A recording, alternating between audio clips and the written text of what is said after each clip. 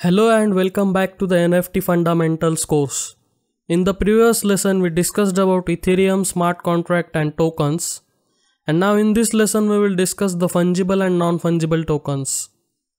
Let's start with the fungible tokens. So what is a fungibility? Fungibility is the ability of a good or asset to be interchanged with the other individual goods or assets of the same type. Fungible assets simplify the exchange and trade processes, as fungibility implies equal value between the assets. Now to simply explain it, we can interchange the fungible tokens with each other and its value will remain the same. It's like interchanging $1 for $1. Both have the same value in the market. Now you can consider Bitcoin as a fungible token, as one Bitcoin will always have the same value as to other one Bitcoin. You might confuse token fungibility with crypto trading, as one Bitcoin won't always have the same value in dollars, so how can we call it as a fungible, right? But that's a completely different story. Here you are comparing two different fungible tokens, that's why you get the price difference. And again, while trading one fungible token with another, the price of the token will be dependent on market supply and demand.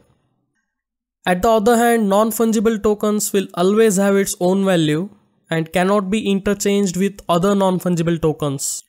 The tokens will hold completely different purposes and have unique characteristics. Let me explain this with an example. Suppose you are an artist and have designed a beautiful painting. Now someone wants to purchase the painting, and instead of paying you in dollars, he gave you other painting. Now that's not acceptable for you, right? In case you are not willing to exchange this painting for that.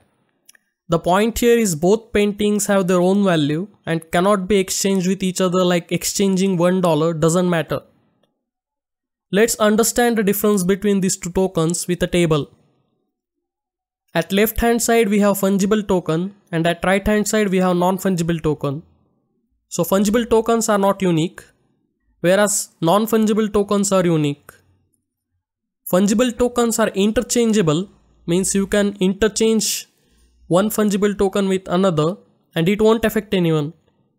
But non-fungible tokens are irreplaceable, means each and every non-fungible token will have its own value. Again, fungible tokens are divisible.